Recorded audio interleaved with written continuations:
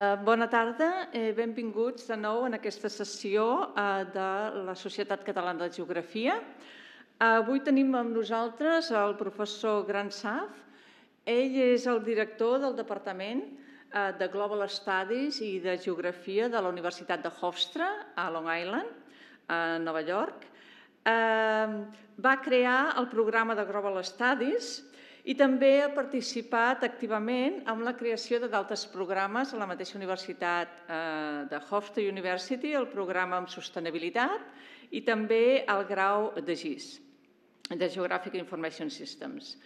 Ha estat membre executiu de l'American Association of Geographers, de la AAG, i també el seu tresorer, i també ha estat vicepresident del Middle States Association of American Geographers, que aglutina, és una associació regional, i aglutina membres dels estats, entre altres, de Nova York, de Connecticut, Pennsylvania, New Jersey, Delaware i, per cert, també Puerto Rico. Ha participat activament com a avaluador, d'experiència com a avaluador extern del programa de Geografia i Sostenibilitat de diferents universitats als Estats Units i, per tant, és força coneixedor de la realitat de la geografia com a disciplina i també dels departaments de geografia als Estats Units. Per tant, hem aprofitat la seva visita per demanar-li que ens fes una xerrada avui sobre els reptes dels departaments de geografia en el context de la Covid i també en el context present. Per tant, without further ado, now I turn to English, I welcome you and thanks so much for your talk this afternoon. Okay, thank you very much. I want to begin by first thanking Professor Casseles for that very kind introduction. I would like to thank the Catalan Geography Society for asking me to give this talk. It's a great honor, so thank you. So to begin, let me say a few things. Firstly, I apologize I'm giving the talk in English. So please bear with me, all those who don't speak English.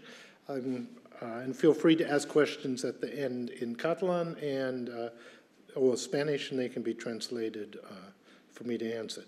The second thing is I'm focusing on the United States, and I understand that the lessons and the illustrations that I'm drawing upon are not necessarily universal. So not everything from the United States carries over everywhere. So again, I apologize in advance, in a sense, if this seems a bit parochial, but you will also find, I'm sure, many of the themes that I'm touching on are pressing themes for geography departments and universities globally, because we're all working, in a sense, under, I think, very similar pressures. The other point I want to make before I begin is that every university, in a sense, is like somebody said about families, we're all dysfunctional in our own ways. So we all have our issues, but our issues are not necessarily the same. So a lot of the illustrations I'm going to draw on are obviously on things that I've encountered either as a department chair, working in a department of geography, through various external reviews, through various, attending the AAG, being on, at one point, the executive of the AAG. So I'm drawing on many themes, but at the same time, I think it's important to acknowledge that my experience as a department chair in a private university in New York is very different from being a faculty member in a Tier 1 research institution or a faculty member somewhere else in a community college, etc. So I'm hoping that the themes are universal, but clearly I'm drawing on illustrations that I'm familiar with. So to begin, let's start with what the themes of the presentation are. Firstly, I touch on the idea of neoliberalism and neoliberal globalization and how this has impacted the academic landscape, particularly in terms of themes such as inequality, cost recovery and recruiting, and the pressures which we all face at universities. The second is just in I'm not going to cover this in great deal, but the idea of how the liberal arts and sciences are increasingly under threat within a neoliberal environment. Geography is an interesting discipline because, as we know, it sort of straddles, or can straddle, the hard sciences and the liberal arts and sciences, and that's something I am going to touch on as well in the presentation. And then the issues confronting geography enrollments and geography departments in the US. Obviously, I'll get to that later. And then lastly, strategies that departments have embarked on to recruit, retain students, making some suggestions, and also discussing where I think the university systems are going.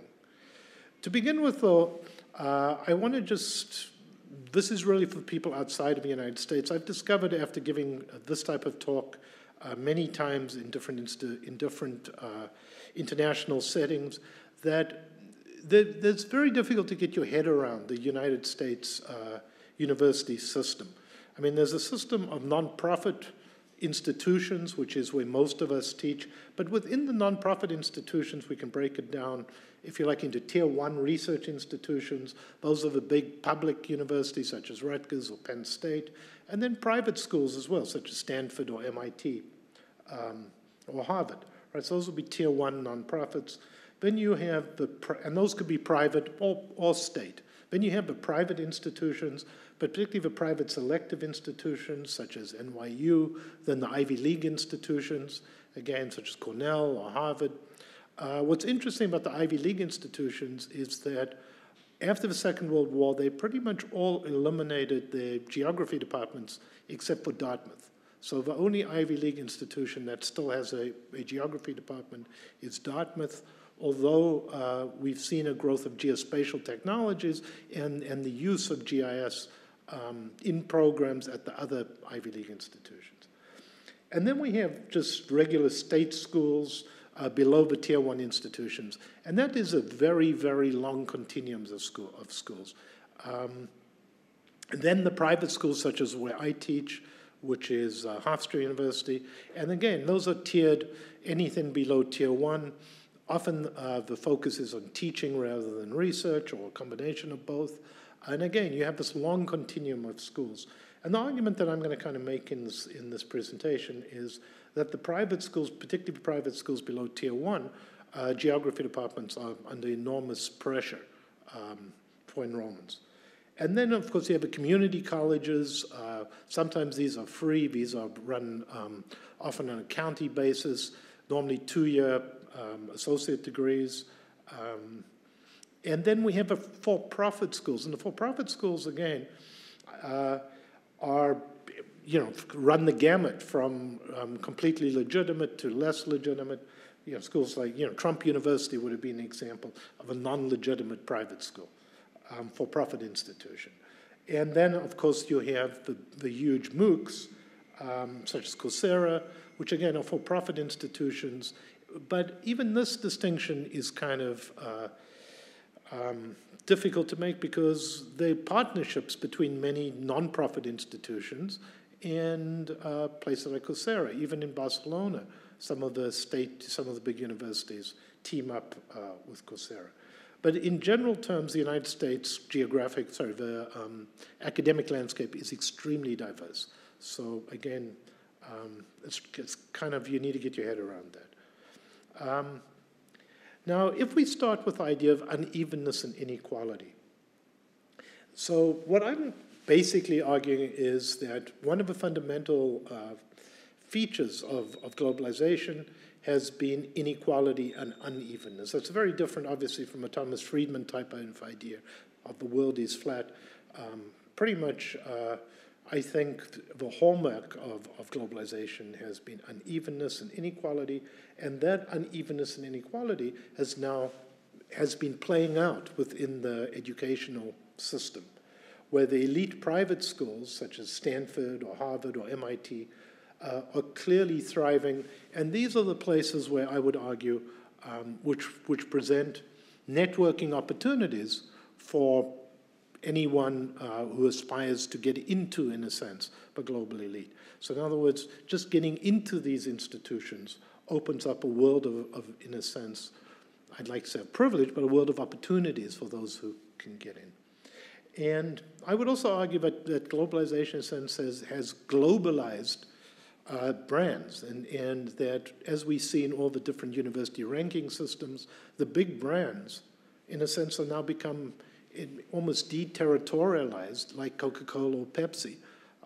So the big brands, Oxford or Cambridge or Harvard or Yale or MIT. And those big brands are really important because, in a sense, not only can they capture, if you like, the global elite in terms of students, but also if those big brands at any time decide to really move into marketing their courses for free, for example, on the internet or through MOOCs, or even marketing them at a low cost, that can place a lot of pressure on schools like mine, for example, because it means students now can, in a sense, get access to really, to prestigious courses at a lower cost. And I think that's something we need to think about, because the way the big brands move affects the entire global marketplace in education.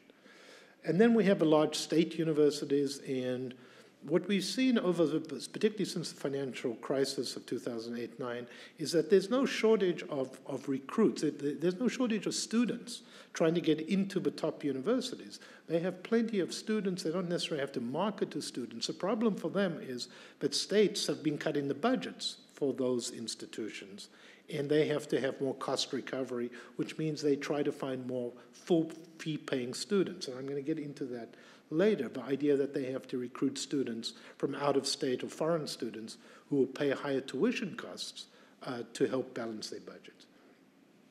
Then you have the second tier and lower colleges, where the key is to get students, and it's just an endless cycle of recruiting and trying to cut costs, and you're competing constantly for a smaller and smaller pool of students, part of it by discounting tuition. In other words, you cut tuition, you give higher amounts of scholarships to get more students, but that again then affects your net revenue, and that's something we can look at later. And then we have the social sciences in general, which are under pressure from STEM, science, technology, engineering, mathematics, where enrollments are growing, and there's pressure to cut, if you like, to cut back spending on social science and liberal arts and growing enrollments in the STEM disciplines. The backdrop to all of this, and again, I'm using United States data, but you can, again, look at any other country's data as well, is in the broader economy, the idea of growing inequality. So we have growing inequality and the middle class under increasing amounts of pressure.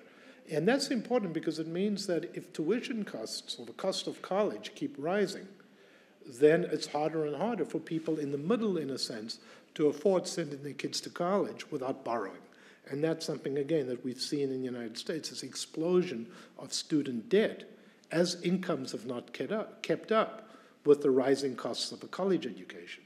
And I would argue, as we can see here, we would link this, I would link everything, in a sense, to the rise of globalization in the 1970s and 80s, in a sense, or neoliberal globalization, if you want to call it that way, with increasing amounts of income inequality and this flow of wealth upwards, while a general stagnation in people in the bottom 50%.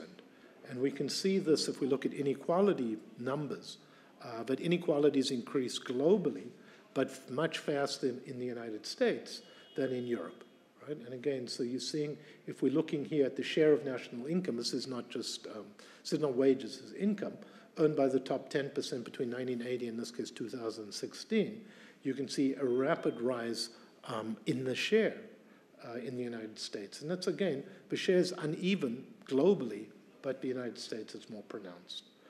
Similarly, if we look at wealth shares, that the top 1%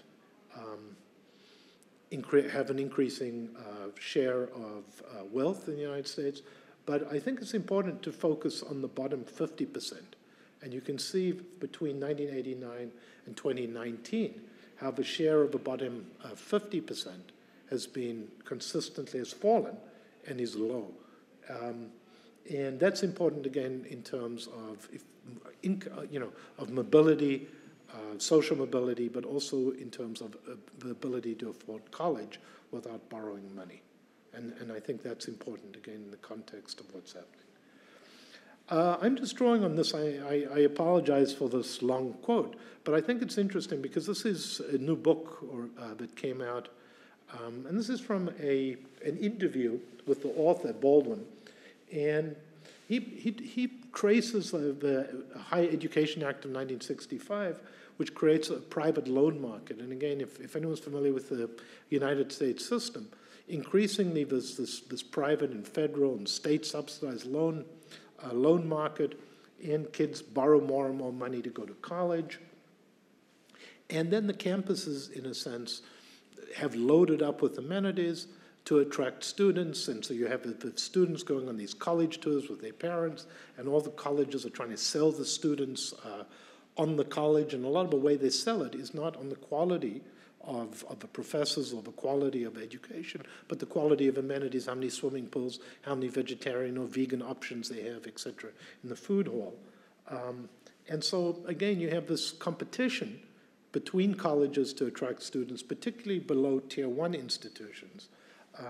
Simultaneously, this cut of state expenditures, the amount of money the state's giving, and therefore colleges have to constantly come up with new ways to cut, in a sense, to save money, right, or to diversify revenue streams. So they have to be more entrepreneurial. And again, so this fits in with the general idea of neoliberalism, the idea of this more entrepreneurial state, if you like. And here, again, I don't want to spend too much time on this. This is just an example of funding in state institutions on how the share of state support for institutions in the United States has gradually been falling. And that's important because it means that if state revenue, the amount of state funding is falling, the only way the colleges then can keep up their budgets is either by slashing costs, which could be slashing programs, hiring more adjuncts, replacing more expensive full-time faculty with part-time faculty, consolidating departments, or trying to attract more students. I mean, so again, you have to make it up somewhere, or raising tuition revenue. And part of that comes in from the states cutting back on their spending. So in the United States, you have this huge unsustainable student debt load, right, where students are borrowing more and more money to attend college. Biden, as part of his election pledge, was to cut student debt. That hasn't happened yet. He was going to wipe out some student debt. What's happened since COVID is that they've cut back on interest payments. There's been a moratorium on student interest payments since COVID, and that's provided a lot of relief to students. But the bottom line is, again, you have this ballooning of student debt, where students have been borrowing huge amounts of money, to attend college. And the borrowing hasn't been equal for all colleges. What's interesting, if you look at this slide, is that the highest rates of student indebtedness, in this case, is default rates. In other words, students borrowing and not being able to pay it back. The highest rates of default are in the for-profit colleges, which makes a lot of sense because the for-profit colleges have often been marketing to the most vulnerable students. So often large numbers of poor minority students, the least able, in a sense, to pay back money, have been borrowing the largest sums and therefore defaulting. And to his credit, Biden has prioritized, in a sense, forgiving the student debt from schools, from students that were, in a sense, defrauded by these for-profit schools into taking out loans, which they could never pay back, getting degrees, which are often essentially worthless. So one of the arguments that I think is really important, I'm just going to spend a little bit of time on this, is the idea of elite universities as networks.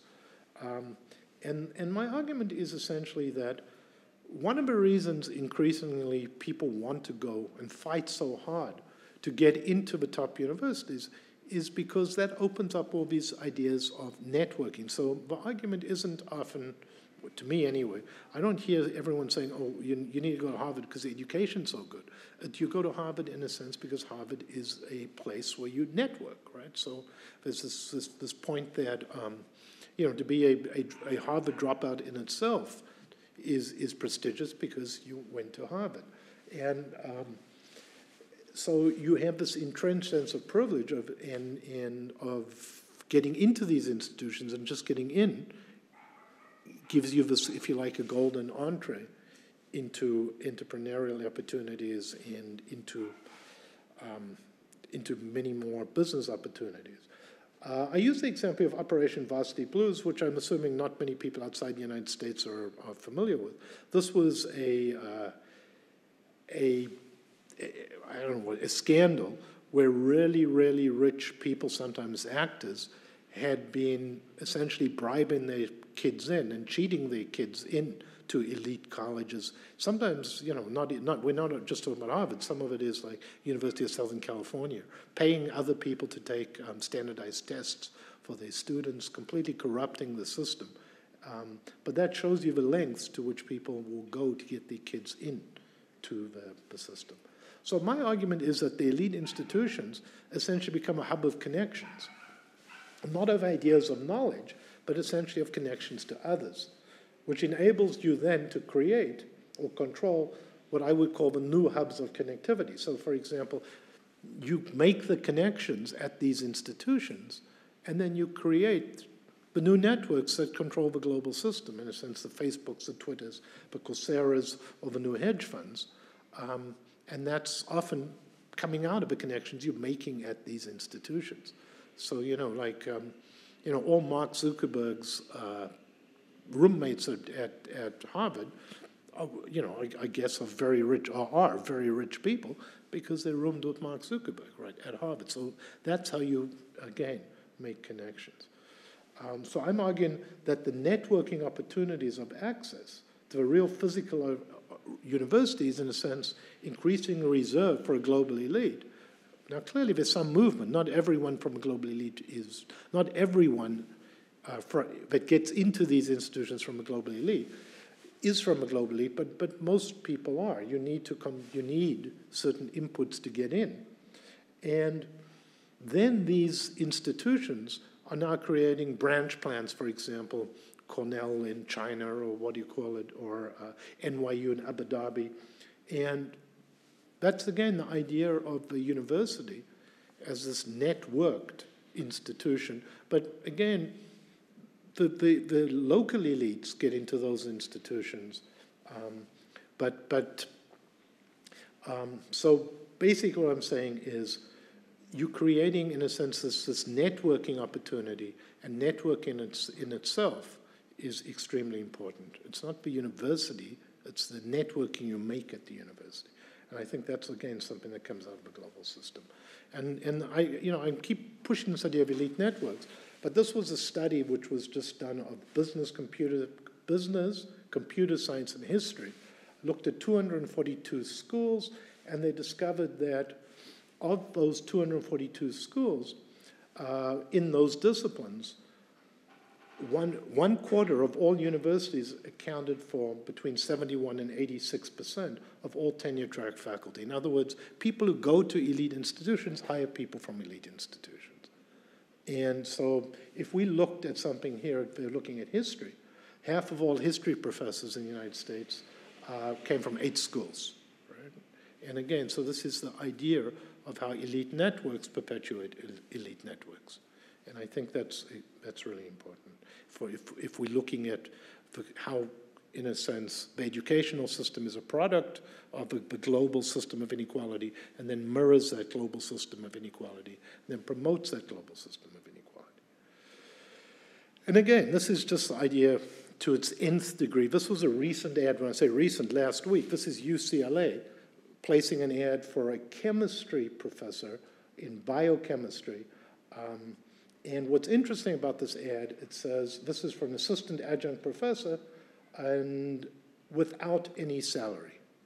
So you're hiring somebody at no salary, and you have to have a PhD, you have to work, you need 5 letters of reference, and yet you're getting no salary. So in a sense, you're paying to work at UCLA for the, if you like, the networking opportunities that working at UCLA provides. And again, this is just taking my idea of privilege to, in a sense, the nth degree. There was a lot of pushback from this ad, by the way, and UCLA subsequently, or this department, has subsequently withdrawn it because of the criticism it received. So the new public narrative, I would argue, is that state funding for university needs to be for the public good, and the public good is essentially for programs that are relevant for employment. And that means not essentially the liberal arts. You're training people for work. And graduates, and again, this is part of a narrative, but graduates in the social sciences and humanities are often unemployed or underemployed. Again, in the United States, I don't think there's much proof right now, in any event, of much unemployment amongst recent graduates. But historically, there has been studies of quite a high degree of underemployment of graduates in the humanities. But the bottom line is that's the narrative. The narrative is train people for work, and public spending has to be on training people for work. So if we just then move on to enrollment pressures, within the United States, there's a smaller pool of high school students. This is demographics, the so-called demographic cliff, and it's projected that by 2025, we're really going to feel the effects of the falling birth rates. So in other words, less students, and then from COVID, the period after COVID, we're seeing falling enrollments. And this has obviously been uneven between schools, and then obviously uneven between what we, different disciplines. But the bottom line is there's a smaller pool of potential school students, particularly a smaller group of potential students able to pay for college, right, without loans. So most kids have to take out loans, and there are less kids to begin with. So there's more competition for students. And again, most of this competition is below Tier 1 institutions. Again, the private schools below Tier 1. Then tuition has been rising faster than income, state funding has been cut, and then there's this fierce competition for students. And then, again, departments have been cut, some disciplines have been combined, and there's this rise of STEM. So again, there's pressure on the liberal arts, but a real pressure, I think, on universities below Tier 1. And then, I call it the STEM roller. And I'm going to hold the thought about geography. I'm going to get back to geography. But essentially, we've seen this increasing enrollment in STEM, and that's important. And I see this at my own institution, where you'll have a day for potential students, a recruitment event, if you like, or an admissions event. And this huge pool of students or potential students who are interested in biology or biochemistry or whatever, and very few. I did an admissions event on Sunday. It was set up. I had 2 hours with potential parents and potential students. I didn't see anyone. I sat there for 2 hours, saw no one, right, as the chair of Geography and Global Studies. I would bet you that biochemistry saw plenty. And that's, again, the idea. That enrollments are changing, enrollment patterns are changing. You can see this in the statistics, the rise between 2008-9 and 2018 and 19, how the STEM disciplines have got bigger and bigger and bigger, and the amount of students moving into the STEM disciplines have got bigger. Okay, so what do universities do in the face of all these crises, if you like? Well, the first thing they did, and this is even pre-COVID, is they stepped up international recruitment. And clearly this is a bad strategy post-COVID, but hey, you've got a shortfall of students, you need fee-paying students, full fee-paying students, let's get foreigners, right? So, and I'm going to give you some more examples of that later. Then they try to reach out and establish what I'm calling branch plants or branch campuses in overseas institutions or in overseas destinations. So again, NYU and Abu Dhabi, and creating partnerships with other institutions, often institutions in China. Increasing the discount rate. Now that sounds strange again in Spain, but the discount rate just simply means make cutting deals with students.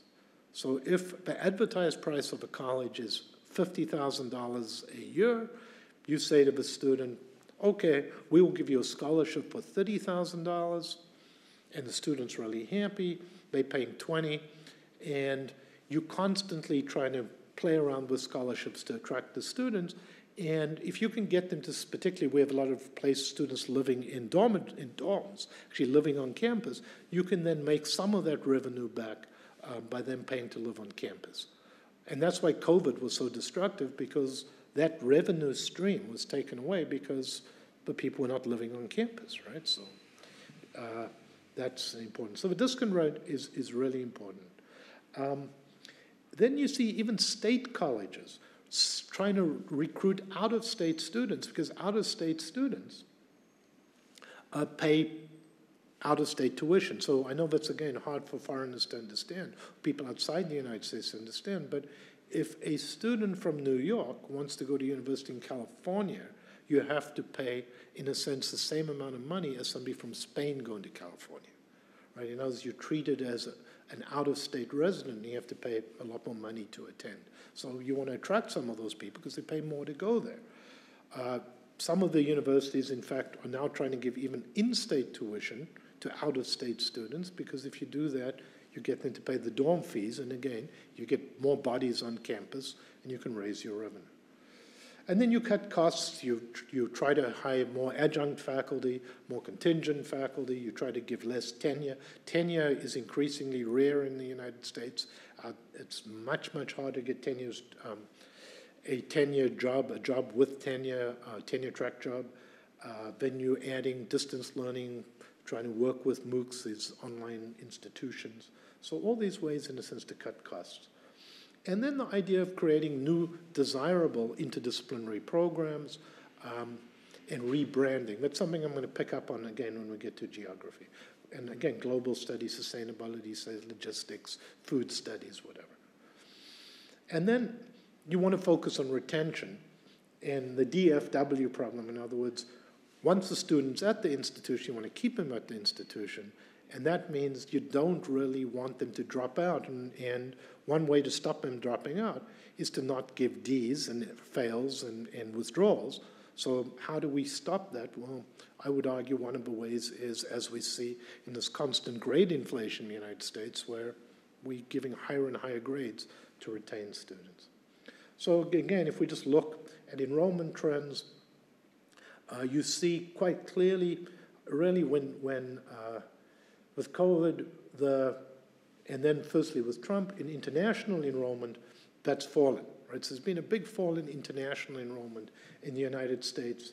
If we look at this period, it reaches a high in 2016-17, and we've seen quite a dramatic decrease in international students in 2020-21, right? So the OPT is optional practical training. So the number you really should use is the total, so it's in the third column. You see 914,000, and that's a big drop from 16-17 and 17-18. International students, again, international students are important. I'm just putting it up because they pay out-of-state tuition. So this is just University of Colorado Boulder. An international student would pay $35,000. An in-state student would pay $10,000. So think about the huge difference in tuition. Clearly, if you can get a lot of kids paying $35,000, that's a big difference. So you want to recruit out-of-state, and you want to recruit international students. Nearly 1/3 of international students were from China. And again, we see with the election of Trump, that starts falling. And it's harder and harder for students to get visas, not just from China, but particularly from China. And then, obviously, COVID has a very, very big impact on the growth of international students. Tuition discounting, I just put this up. And again, tuition discounting to me is a race to the bottom. You can't, no university can survive if you're constantly tuition discounting. The Ivy Leagues don't have to do this. The second tier, particularly second tier privates, have to constantly tinker with their models and have to do greater and greater amounts of tuition discounting. I can make these slides available. I don't want to go through all the numbers right here. And then, of course, the rise of online teaching, of MOOCs, of the for-profits, the Coursera's, the Udacities. This was happening long before COVID, but COVID really, in a sense, shows, it speeds up the process and shows how online teaching is viable, how Zoom teaching, in a sense, is a viable option for many colleges, and also the partnerships between places like Udacity and Coursera, and then regular nonprofit institutions. And that's, again, important. And then the whole idea of an online elite degree. So I'm using the example of Georgia Tech, Georgia Institute of Georgia Institute of Technology, who is very prestigious. They have a highly prestigious master's program in computer science. They create an online version, and they share costs with Udacity, AT&T, and when I did this was 2013, the cost was $6,600 for the online versus $45,000 in person. Now, obviously, the problem with the online is you're not making those network connections, right? And I think the networking opportunities of on-campus are really important. But again, what I'm trying to point out is if big institutions like this create these programs, these online programs, that squeezes the other tiers of the educational structure, right? So it feeds down, and it has an effect on recruitment down the whole process, right? So what the big places do affects everyone. And then I don't want to spend too much time on this, but there's not that much sympathy amongst the general population for colleges, so for the problem of colleges. The perception of many colleges in the general population is that they're out of touch, they're elitist, they're too expensive, that professors earn too much money, that professors are too liberal, etc. I mean, these are just the public perceptions. I'm not necessarily agreeing with this, but there's not a huge amount of sympathy for any of the problems of colleges, right? Because the general idea is that colleges, or the general perception in the public, is that colleges are too expensive and the prices have been going up too fast. And let's move on to geography, right? So let's move on to geography specifically. And I like this idea to begin with. This was a 2010 national assessment looking at geography or geographical education in the United States, and said there's a widespread ignorance of our own country and of its place in the world. This was of a big survey that they did of Americans. And in 2014, I find this interesting because of what's happening in Ukraine right now, that this was after the invasion of the Crimea. And 84% of the people surveyed, of 2,066 people, could not identify the Ukraine on a map. And what was interesting, again, was the less likely you were able to locate Ukraine, the more likely you were to argue that the U.S. should intervene on behalf of Ukraine.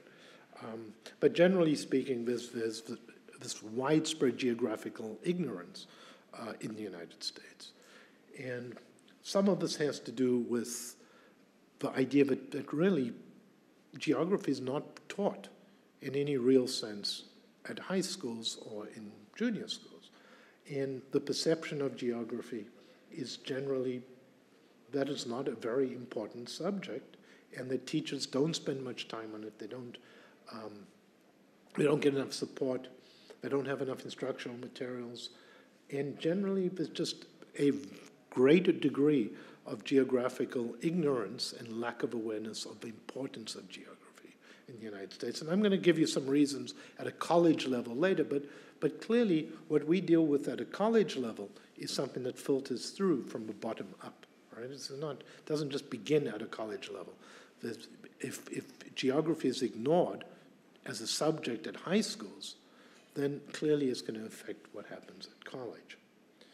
And if we look at basic geographical issues at a college level, geography departments are generally much smaller than neighboring disciplines like history, for example. Many small colleges, community colleges don't offer geography. Even as I pointed out, the Ivies don't have geography programs except for Dartmouth. Very few people know what geographers do. They don't know what geography is, right? So that's a big problem in the general population. Social studies replace geography as a discipline, and within social studies, history is generally much more important than geography. And I'll say a few things about AP geography in a second.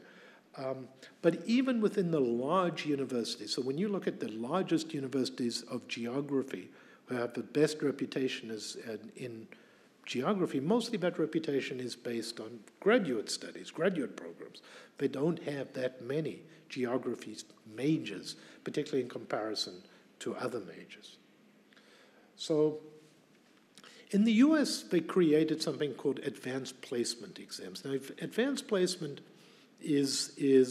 are tests which students take at a high school level, and if they get a certain amount of points in the AP test, that's a scale of 1 to 5, but generally if you score 5, 4, sometimes 3, you are then given a college credit in that discipline. And that's really important because high school students increasingly take as many AP credits as you can, because it means you can then go to university and you don't have to take courses at the university, because if you take these AP credits, you can transfer them to a university level.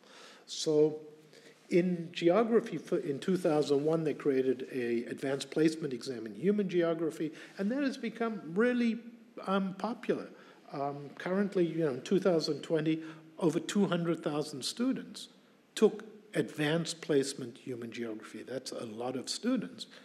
And the theory is that expands geographical knowledge. Well, obviously, it introduces more students to geography. But the theory would be then that more of those students, in theory, would then go to college and take geography. So Kaplan, who was an old, a past president of the Association of American Geographers, he poses two important questions, I think, about AP geography. He says, is the curriculum as rigorous as the same course in college? In other words, is this comparable to a college class in human geography? And generally his argument is yes. The pass rate for the AP Human Geography class is only about just over 50%, if I remember correctly, it's like 53, 54%. So he argues it's highly rigorous. But again, if we take the 218,000 students who took the exam, essentially only 100,000 plus, 110,000 of them, 120,000 are passing with a score of 3 plus. So he's saying, yes, it is rigorous enough, and we can compare it to a college class. Some universities would disagree with that, but that's his argument. But the second point, which is more important, I think, is does it help geography programs, or does it cannibalize geography enrollments? In other words, are these students then entering university to take geography classes, or are they entering university with these credits, and now they don't take geography classes? And he argues that the evidence is more towards the latter. In other words, this is not helping geography enrollments to any degree. My experience would back that up. I mean, I find students coming in with advanced placement geography, they're getting a university credit, but they're not necessarily taking any more classes in our department. It's not necessarily attracting students. And I think this is really important. And I think if we're looking at the decline of the liberal arts, we have to look at AP, because again, if kids are coming in with lots of AP credits, they don't have to take a lot of intro classes in the liberal arts, and they could just focus on what their major is. And that's something I see quite a lot, because I do a lot of advisement, something I see a lot when I look at transcripts. Why is geography, or why has geography education in the United States fallen behind, or did it fall behind, let's say, geography education in Britain?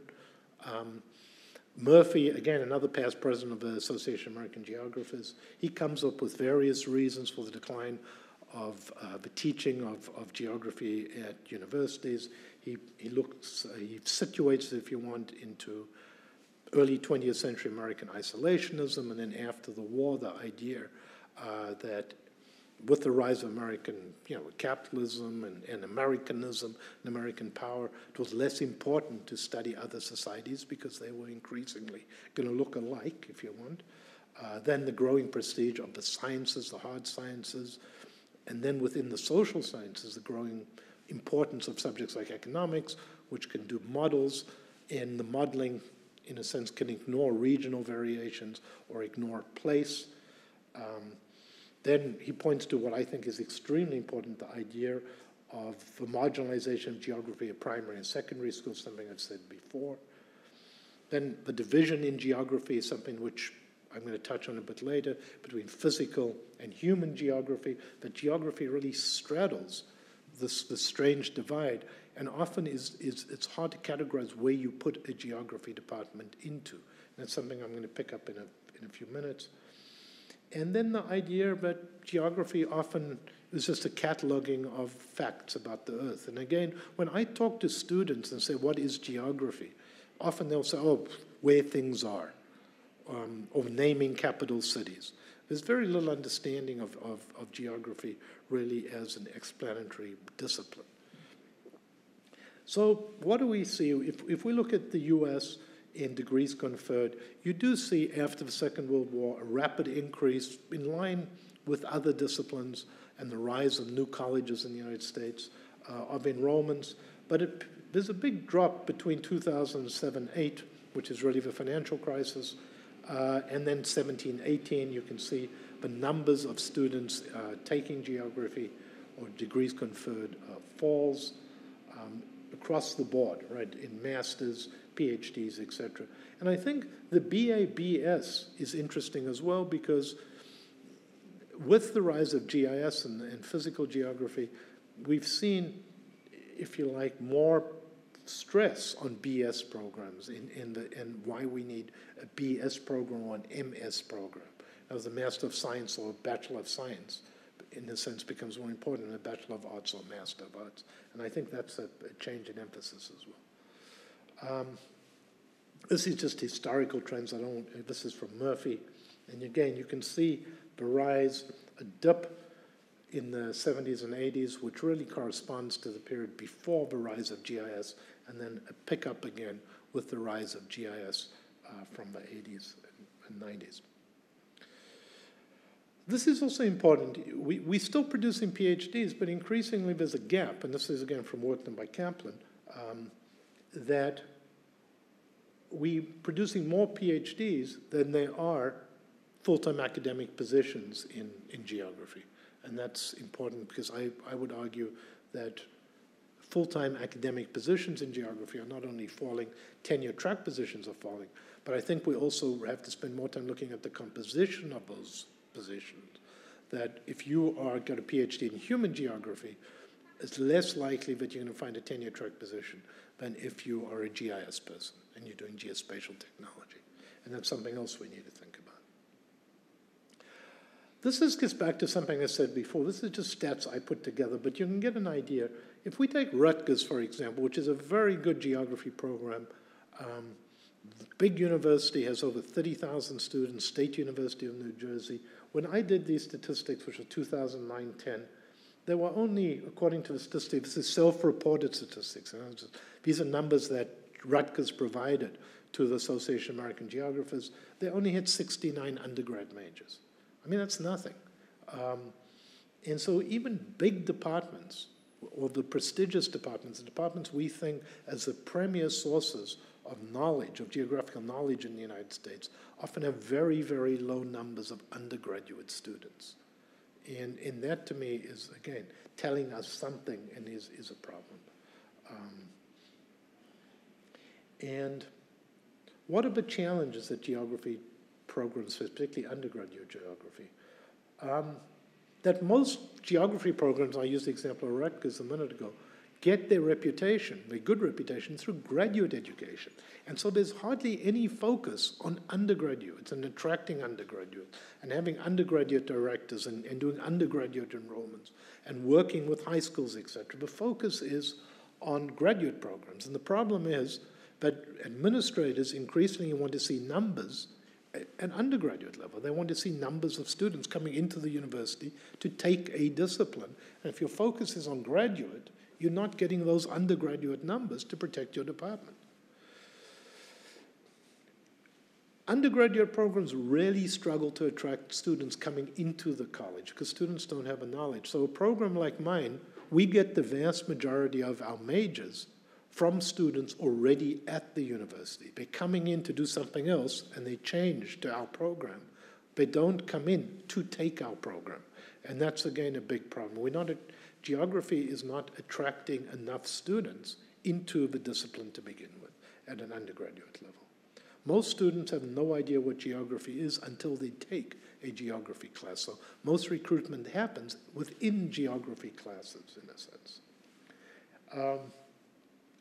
And why are they taking those classes? Mostly they're taking the geography classes to fulfill a university requirement.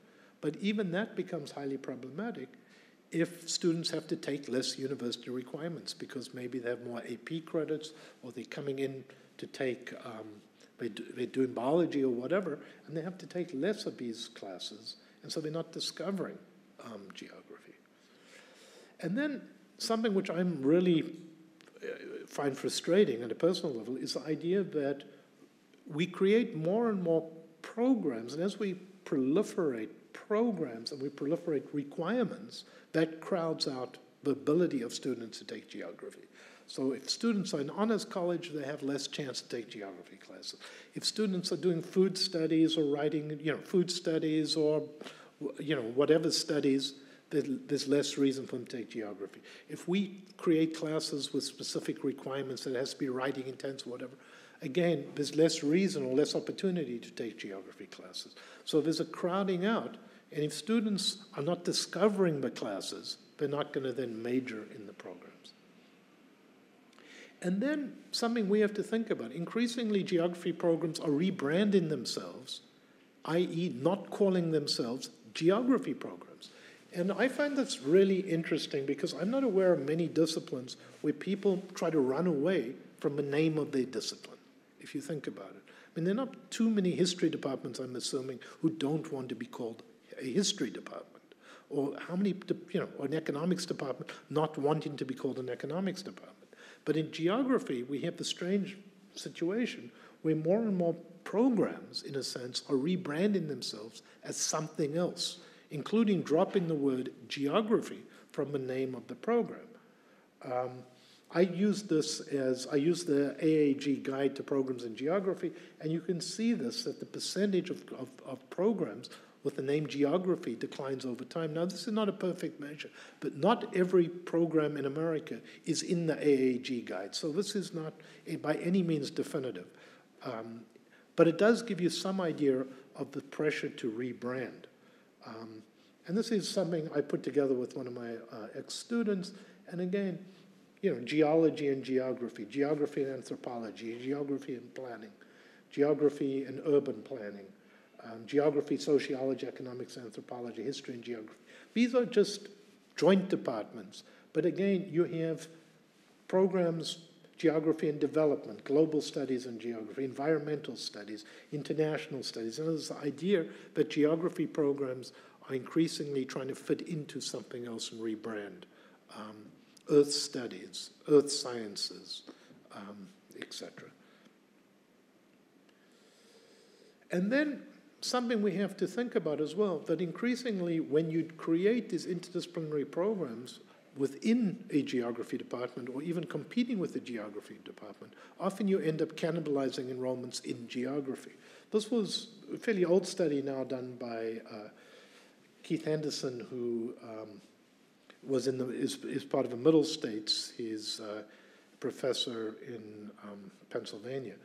And he was looking at the creation of environmental studies and environmental science program.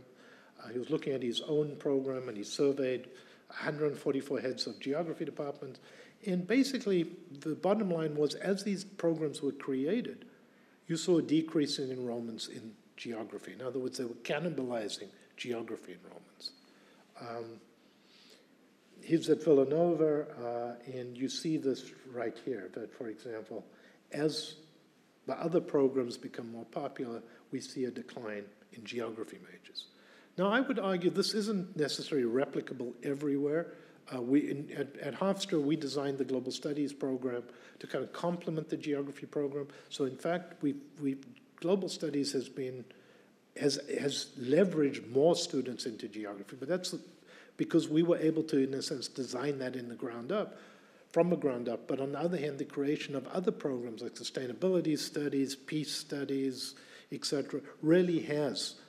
Policy studies have gradually whittled away. They've lowered enrollments in global studies, and by lowering the enrollments in global studies, that's affected enrollments in geography. So again, the more interdisciplinary programs you create, the more focus you're taking away from your geography program. And then you also have rebranding in terms of the names of courses. This was a really, really interesting study done by Stoller Pearson in Gazian. They gave a really good talk. It's available online. It was an AAG talk. You can get access to it online. And they looked at rebranding and renaming of classes. And this is, again, I find really interesting. How do we attract students into our classes? They looked at the names that attract students to taking a class. So, for example, geography scored really badly compared to something like society, or geosciences was not as popular as global studies or environment. In other words, if you can create classes with certain keywords, you're going to attract more students than if you just use human geography as the title of your class. So in other words, we're seeing this double rebranding departments with different names, and then this attempt to rebrand classes with different names. So for example, looking at the language here, if you put place into the title of a class, it's much more likely to get students than if you put something like cartography, right, or power rather than political economy. It was simply just rebranding by naming. And this is an example. I'm on a list of chairs of various geography departments, and we had these big discussions about rebranding and naming back in 2020. And this is just some of the examples I pulled out. But for example, a geography of health and disease class becomes global health and diseases. Or food justice, geographic perspectives replaces geography of food. Or human geography becomes society, space, and power. Environmental geography becomes, our global environment. In other words, you're modernizing and changing curriculums. I use this in scare quotes, simply to attract students, changing the names, rebranding. And again, a lot of this involves dropping the name geography from classes. And this is something which we have to be aware of as geographers. If we're taking the word geography out of our programs and we're dropping the word geography from our classes, what does that say about our faith in our own discipline? I mean, that's something we need to think about, right?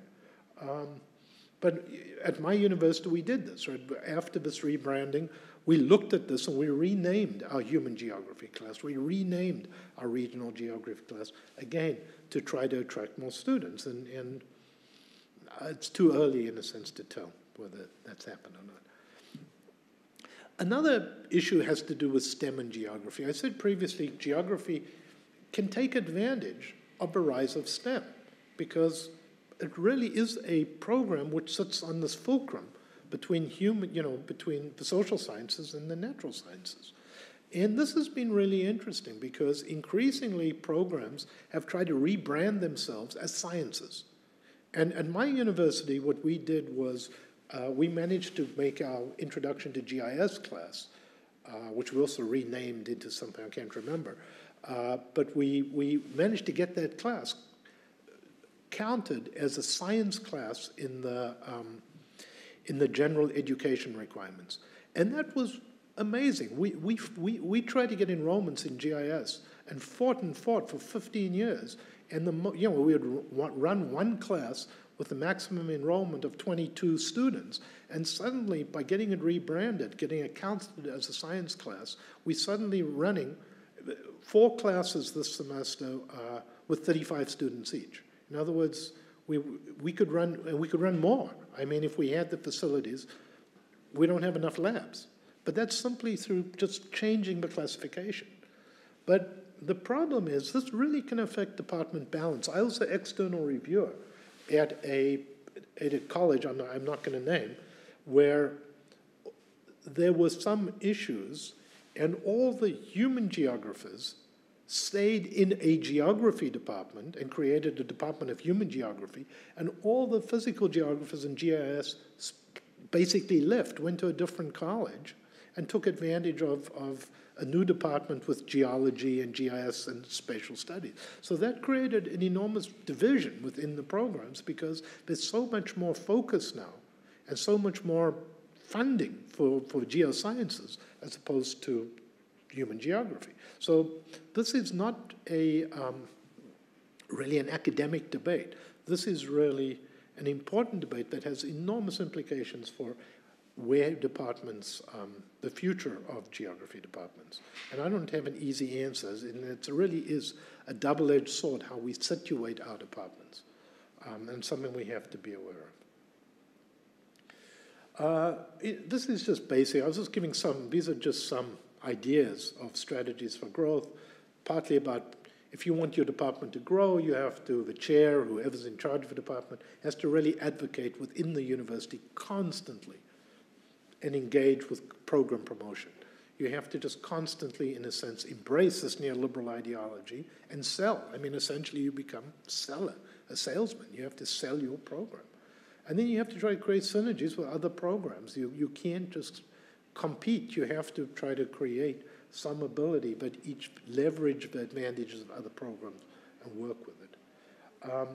But my argument is you can't simply combine departments and expect it to work. You can't take, for example, an anthropology department, dump it in a global studies and geography department, and think that's going to work. It isn't, because what interest would that chair have of promoting those three disciplines? On the other hand, if you create, like we did in our department, we created a global studies and program with the geography program. You, in a sense, can work together to raise enrollments. But you can't take two destination majors and dump them in the same place or amalgamate departments and think that all these majors are going to thrive. I don't think that makes any sense.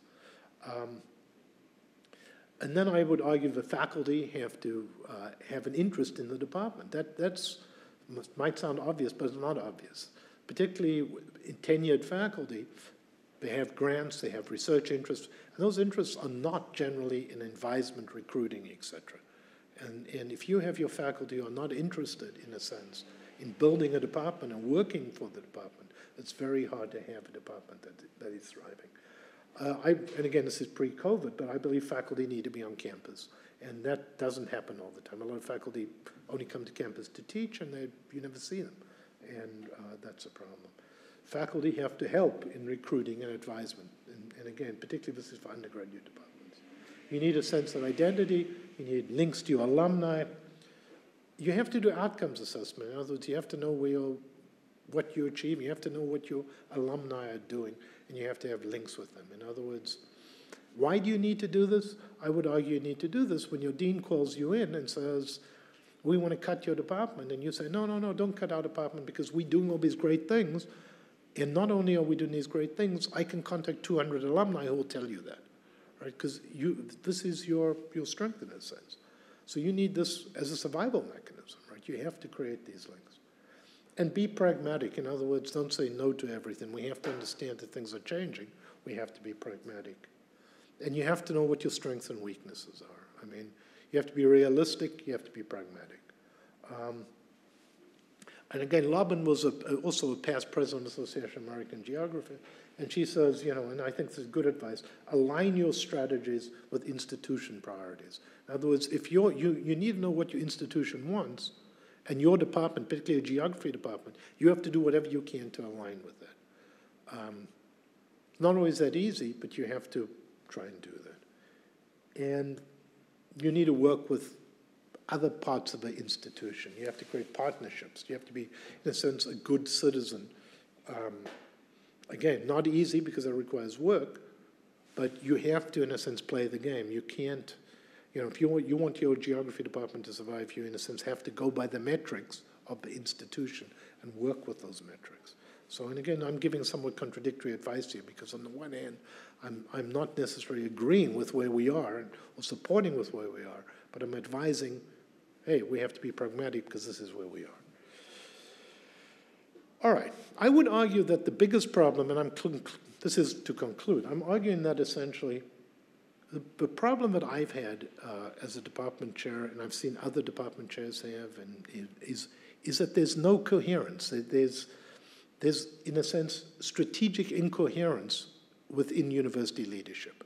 And again, it's not an indictment of where I work, it's just this something I've observed, that there's often a piecemeal approach, that without strategic guidance, without strategic vision, universities just add programs. They don't necessarily think about how adding new programs affect enrollments in existing programs. More often just takes away enrollments from other programs. So you need to add some strategic logic in what you're doing. Then adding requirements and different university requirements also often is done without any thought on how it affects existing programs. And I'll just give you an easy example. Our program used to recruit a lot of students from a different school, journalism students who were in a different school, School of Communications. We added some new requirements in our college, and suddenly it's really hard for us to recruit journalism students because they can't meet those requirements. But there was no thought when those requirements were put in place on how that would affect recruiting, for example, from another school. And that's why you need coherent vision, and that's not always there. And then my argument would be you shouldn't be adding new programs unless it's going to increase, in a sense, revenue for the school by introducing new students. But if it's just moving students between programs, I don't necessarily see the advantage of this piecemeal addition of more and more programs, right? The main problem is not programs, but what we teach and recruiting students to begin with, right? Okay, so let's see. The second point there, I think, is extremely important. I think colleges have to start thinking about not as departments simply as a metric, as a cost center. You have to look at departments, why do we need disciplines? What does a discipline bring? A university needs the liberal arts and sciences. We need languages. We need certain disciplines like history or sociology or geography. And that goes beyond cost centers. That's the core mission. The mission of a university is to educate. But if the metric is simply numbers, then we shouldn't just look at the metrics in terms of departments. We should rather try to work out a way that departments work together. So, for example, there's often very little incentive at universities for different departments to work together because you're competing for numbers. You have to set up mechanisms where you're not. Sociology, you know, if there's more students in sociology, that's not necessarily a bad thing for geography. But that's the way, you know, the universities are using metrics that often mean that me, as the chair of global studies and geography, has no interest in trying to tell a student, hey, don't do geography, do sociology, because that's bad for my metrics. And that's not, I think that serves students badly, it serves universities badly. We need another way of doing things. And that might mean that the universities have to rethink what a destination major is versus a service major. In other words, maybe you have a major because it serves an educative purpose in the general education curriculum, and it doesn't really matter how many majors you have. That's not the goal. The goal is that it serves a role and it really backs up other programs. So, for example, even GIS. Our GIS program is not just serving geography students. It's serving engineers. It's serving geology. It's serving other disciplines. So simply to say, oh, you don't have enough majors in GIS misses the point, because if you get rid of GIS, the engineers are not going to be able to do GIS.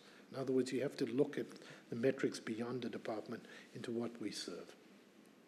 So to conclude, I would argue that neoliberal ideology has taken root in university governance. Universities are replicating the same contradictions and inequalities that occur within broader society. We're seeing the same inequality in incomes, right, between universities where administrators often earn huge salaries, people in the business school. In the US, often football coaches earn huge salaries, while adjunct faculty get paid virtually, living wage. I mean, and so again, the broader inequalities are replicated at a university level. And if we want universities, if we want geography to survive, we have to keep, in a sense, selling the relevance of geographies. And then again, there's all these contradictions which we have to think about within the global system. The idea that university administrators, for example, in the US, are embracing distance learning, but also still investing huge amounts on campus and buildings, etc. I mean, that contradiction has to be squared. Then, and this is something I feel very strongly about, that our universities, correctly, I think, are putting this promotion of equity, diversity, inclusion in the forefront. This is the big mantra, equity, diversity, inclusion. But how do you square this then if you have a campus in China? How do you square this if you have a campus in Abu Dhabi? Or how do you square this? In other words, how do you create these partnerships with institutions in societies which, to be charitable, are not based on equity, diversity, and inclusion? This is something which is uncomfortable, but I think we have to look at and think about. We have to think about quality. We can't just think about getting more and more students. We have to think about the quality of what we teach. We have to think about giving students what they pay for. In a sense, we can't just take money from students and not give them the education they deserve. We have to think about student indebtedness. We have to think about what we teach, and we shouldn't be run by corporations in a sense. And basically, what I'm arguing here is that we have to be really careful in this environment that we don't allow education for careers to replace education for education, right? That knowledge in itself is a valuable commodity. And we have to sell that rather than allowing ourselves, in a sense, to just be, to go down this neoliberal rabbit hole of accepting that, that knowledge is simply about jobs. And I'm going to stop there. So thank you. And I will take questions. I know there's a lot of stuff and a lot of material, and I went quite fast. All right. Okay. Thank you so much, Professor Saff. I think that you provide us an overall picture of the situation at the university in the American context, and also then specifically looking at the peculiarities and the characteristics and the needs and the challenges of the geography department. So thanks very much for your presentation. I think you touched into a lot of points, and some are specific of the American context, but others, I think, resonates quite close to our experience. So we open the time for the questions. We have here some questions. And Maria Dolores Garcia Ramon asked, why do you think that geography is not important in American universities? I had heard that perhaps because physical geography is not important. I find it difficult that maybe that is the case, but it seems true that social and cultural geography is much more important in the US in comparison with Western Europe. So that the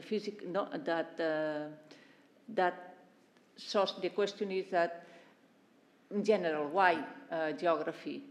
And especially if we compare also in the context of other countries like the United Kingdom, is not that relevant, and then the position of the physical geography versus the social and cultural geography. Okay, that's a good question. So let's start with the premise.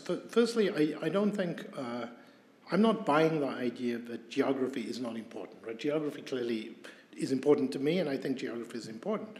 But I think geography as a discipline compared to the other social sciences is less taught, right? So it's less important in the context of what is taught at the universities. The departments are smaller, etc. In terms of physical geography, again, the issue gets back to this idea that geography is this fulcrum between, if you like, the social sciences and the more hard sciences. So physical geography, in a sense, can be taught in geology departments, in earth sciences departments. Same with GIS, right? GIS doesn't have to be taught in a geography department. And then geography departments themselves have this division, often between the natural sciences and the hard sciences. And some programs are much more well-known for the physical environment, for physical geography, but some are focused mostly on human geography. It's very hard, particularly in small departments, to do both and to adequately cover the disciplines. I can talk about the situation, in Western Europe. I don't know how each geography department is structured, but I find it hard to believe that human geography as a discipline is getting the same amount of focus and funding and is not under the same types of pressure as it is in the US. I mean, again, if I was advising a student and who wanted to become an academic, my guess is there's many more jobs in GIS, geospatial technology, etc., than there are tenure-track jobs in human geography. I don't know if that answers the question.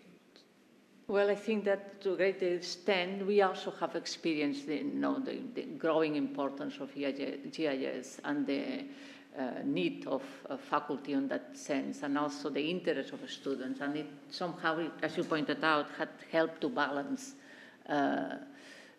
the structure of the geography departments. I want to say that if there is any question that could be that people may have, they can write in English, in Catalan or Spanish, and then I will translate it. So I think that will facilitate also the process. We have another question regarding to rebranding. You had pointed out. And also, it says, we had seen this in the departments. It's happening also in Spain. In the last, not just now, in the last 15, 20 years, we had seen all this tendency to rebranding. So the question is, what do you think? Is that a sign of the weakness of the geography, or is a strength of the geography as far as interdisciplinary approach with other disciplines? What do you think about that? I mean, that's an interesting question. So I'm going to answer it in a strange way. I'm not technically a geographer, right? My PhD is in urban planning, my training is in urban planning. And what I find mystifying, because I've spent a huge amount of time in a geography department, I'm a geography professor, I've been in geography associations, and I find it mystifying to be part of a discipline where people are running away from the name of the discipline. I mean, it's strange. I'm not ashamed to say I'm an urban planner. It seems to me quite strange that people don't want to say I'm a geographer. But I understand from a strategic point of view why it makes sense, particularly in the American context where people don't understand what geographers do. I can't tell you how many times I've had conversations with administrators, and it's clear to me they have no clue what geography is, but even global studies. I mean, as somebody who created a global studies program, it really irks me when people say, "Oh, global studies, you must study abroad." We study, globalization. We're not a study abroad program, and so on the one hand, I think there is something wrong with the idea that we can't, as geographers, articulate why we should keep geography and why geography is important. I think that's a problem.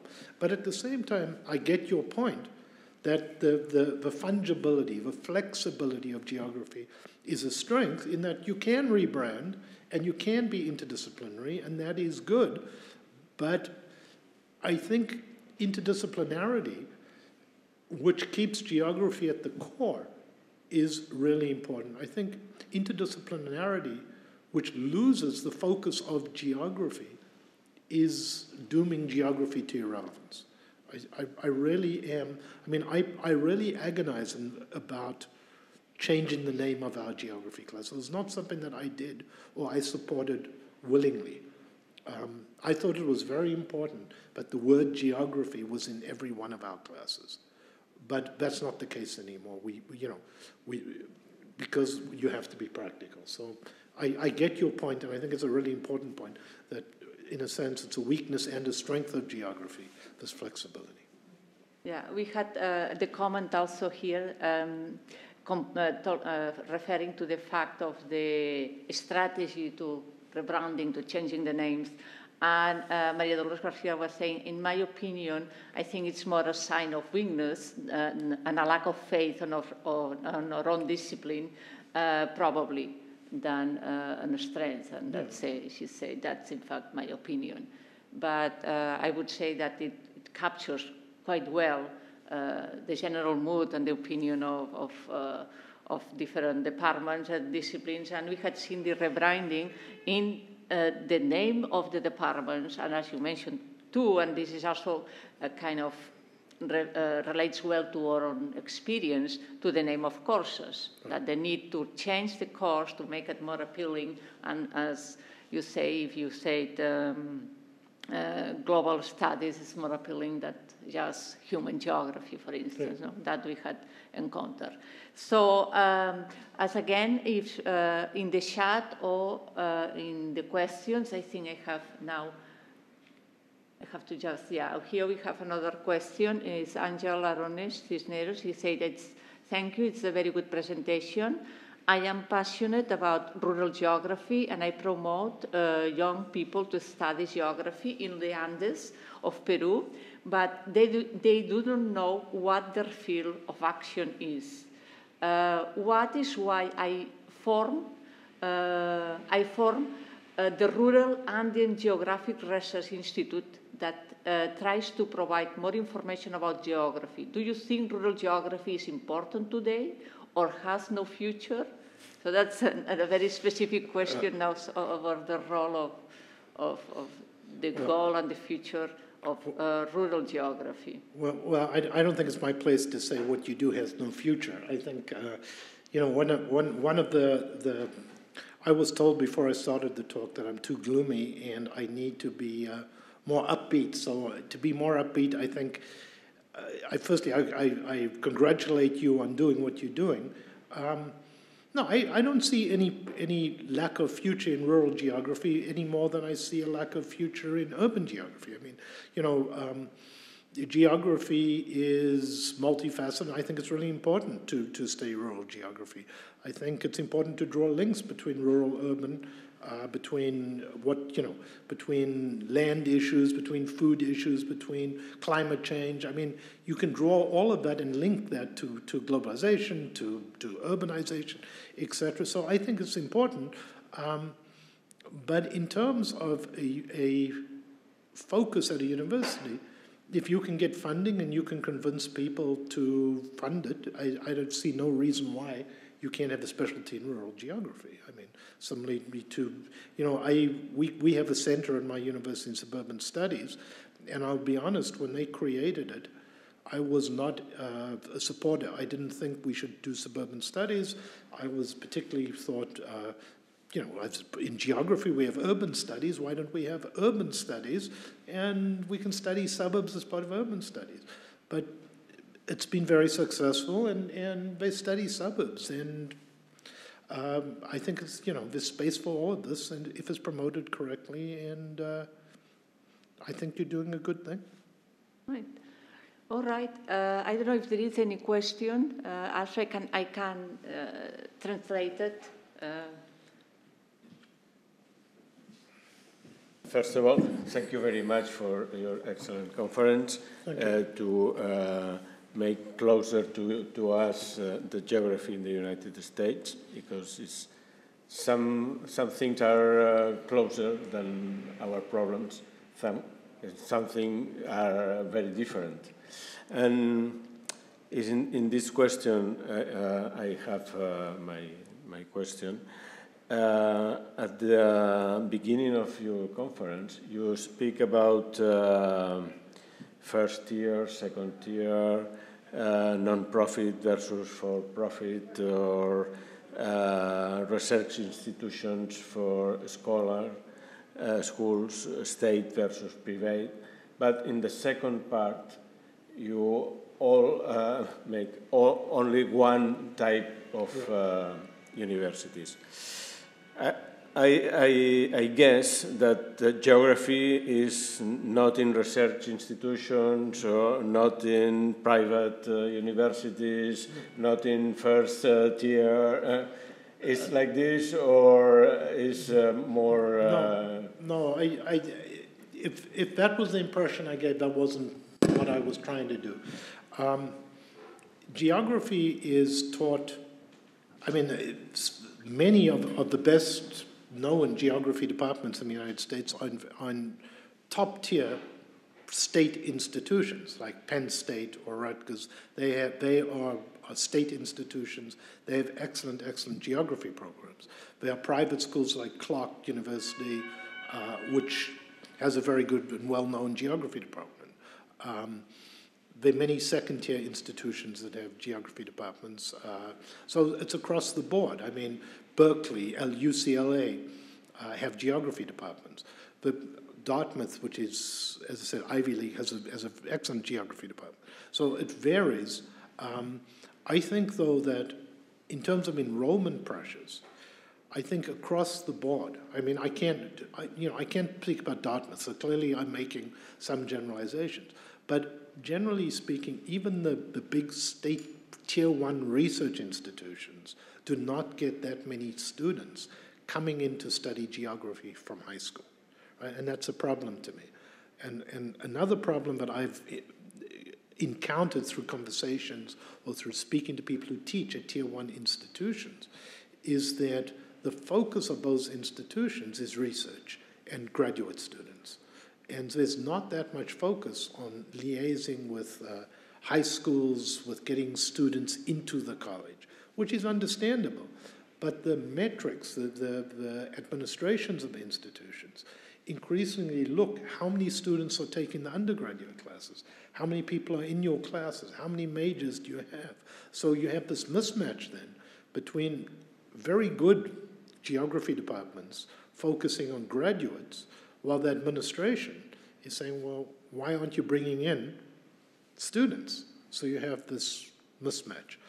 My focus, correctly, I've spent a lot of time looking at tier 2 or lower institutions, because I think the educational landscape, not only in the United States, but in many other countries, is going through a crisis where there's going to be a sorting process. Some places are not going to survive. There's going to be many institutions, particularly in the United States, that are going to close.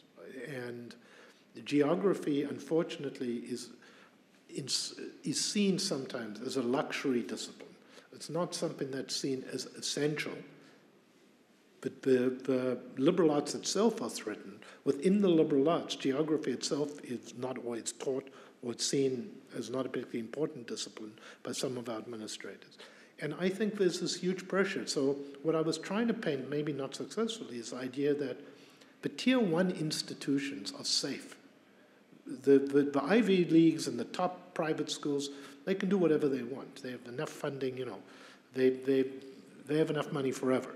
The big institutions like Rutgers or Penn State, even though they're very successful and can get students, because their state funding is variable, their departments are threatened, not necessarily geography departments, but there's financial problems.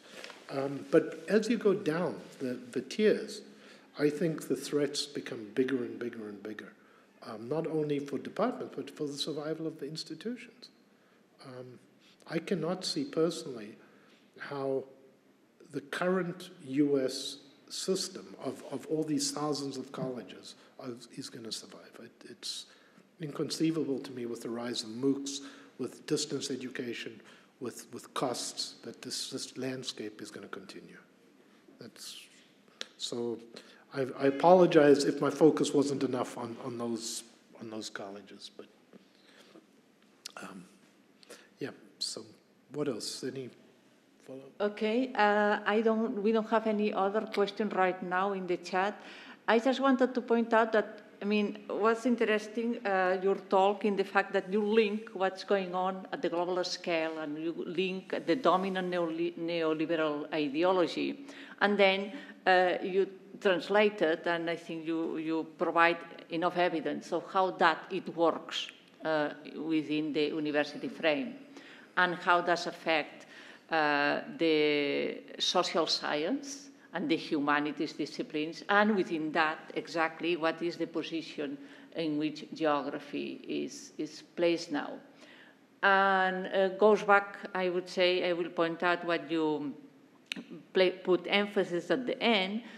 We should keep reminding us as a professors or as a scholars or also as a members of the university, and also remember to the institution what is the core goal, what is the core goal of the university, which ultimately is education. And I think that your talk, and I want to thank you for that, part of providing a very interesting insights about the logics and the dynamics of geography within the American context, also help us to provide and to pinpoint the contradictions and the tensions in which the university has to live now, and also specifically the situation that our geography departments face in the present context. So I think that, I mean, there were a lot of points that I think your reflections will be very interesting, because we will keep the we register the talk. So I think a lot of elements within the difference that we can encounter between United States and here, still a lot of elements that you talk about, the importance that the professors have to be on campus, the importance that, or the need that the professors have to think about what is their role within the university. Are they mainly focused on research, or do they have a commitment in the functioning of the departments? You know, all these elements, I think, resonates quite well with our present situation. But the problem with that is that it's also buying into the paradigm. So there's the contradiction, right? That on the one hand, we're criticizing the paradigm, but for us to survive, we have to, in a sense, embrace and buy into the paradigm, and that's unfortunately where we are, right? And that's just, you know, so the idea that I'm not a professor but a car salesman is very distressing, because essentially, what are we doing? I need bodies, and how do we get bodies? So what are we doing? We're recruiting, and retaining, and I find that sometimes the mission gets lost in that process, but that's what we often reduce to, in a sense.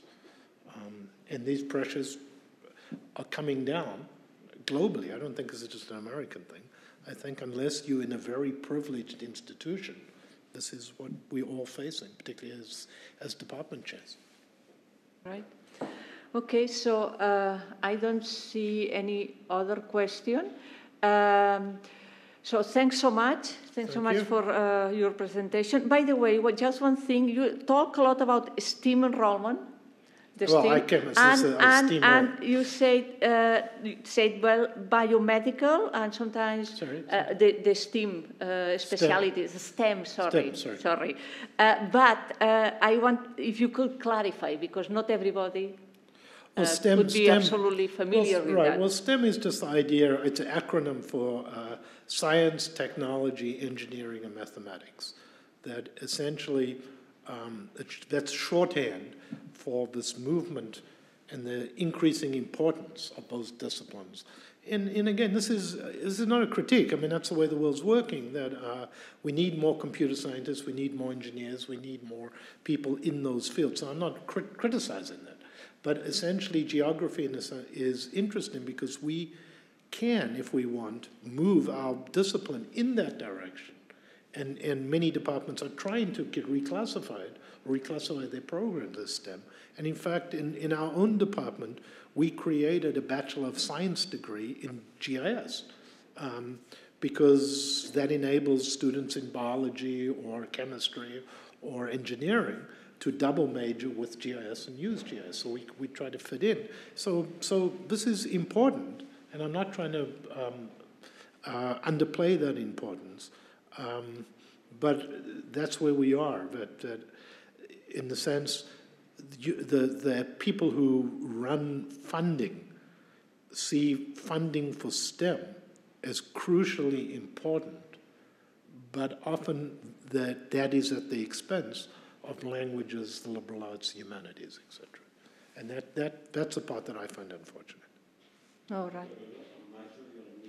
Yeah, maybe also if you could clarify, because you also mentioned about major and minor, and maybe just... okay, sorry, that's...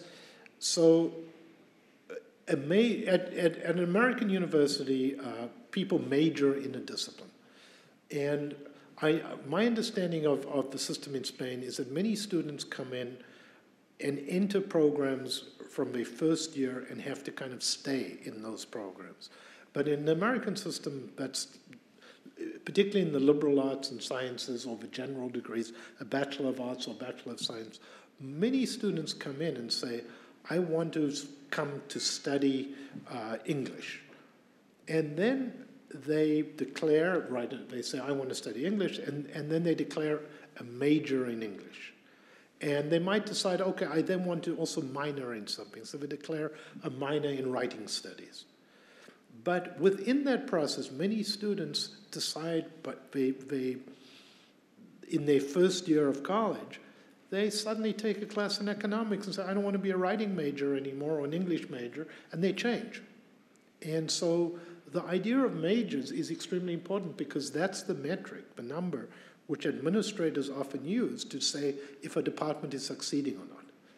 If you have a lot of majors, that's a growing department. That's an important department. If you have very few majors, that is showing to administrators, well, there's not that many people who want to take your major. So that's the one metric. The other metric which administrators use is how many students are actually in your classes.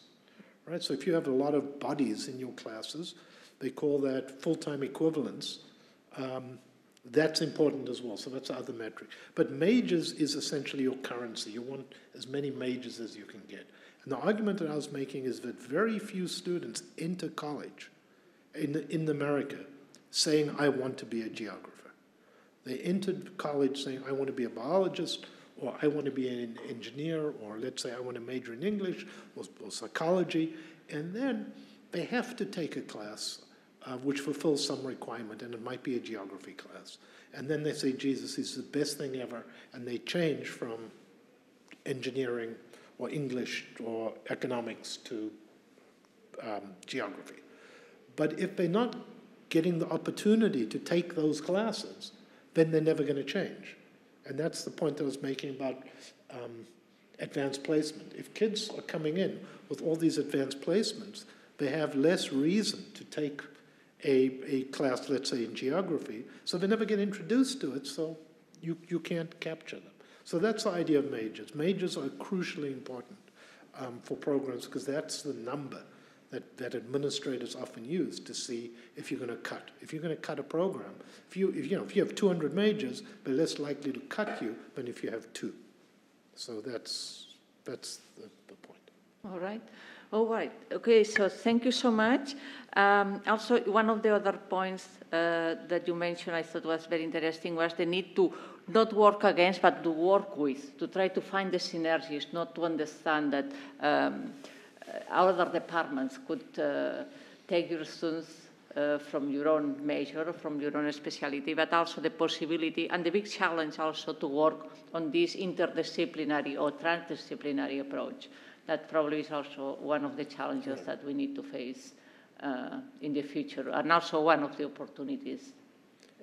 Yeah, it can be both. It depends on how it's done. All right. So, well, then, if there is no more questions, thank you so much for your talk and for the all ideas that you brought to us and the understanding that provide for the Americas university system and specifically for the geography departments. And just a reminder, perdoneu, ara parlarem català, no m'havia donat compte, doncs el que també volem recordar-vos a tots és que la propera conferència que es farà serà el 20 d'abril, serà amb el professor Mike Meadows, que és el president de la Unió Geogràfica Internacional. Per tant, serà a l'hora de sempre, a les 6:30, aquí a l'Institut d'Estudis Catalans i també amb la plataforma Zoom. Per tant, us esperem de nou per aquesta conferència i de nou donem les gràcies al professor Grant Saff per les reflexions que ens ha portat avui. Molt bona tarda, bona nit a tothom. Gràcies. Thank you.